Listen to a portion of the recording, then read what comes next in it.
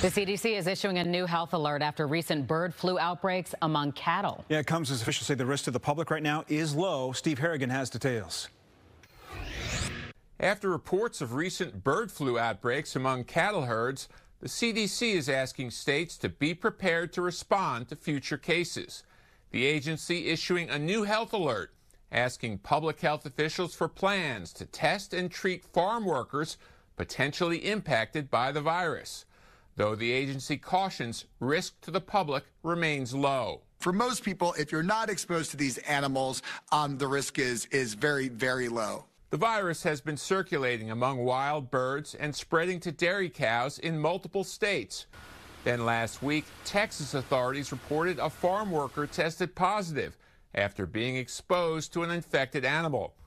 The CDC says the spread is likely due to cattle moving across state lines, adding bird flu is not capable of spreading easily among humans.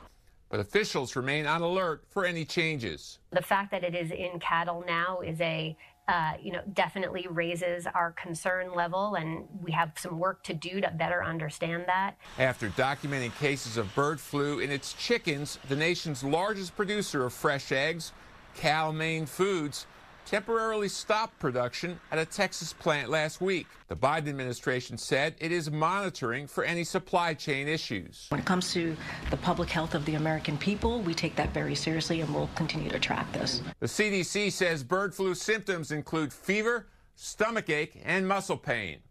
In Atlanta, Steve Harrigan, Fox 32 Chicago.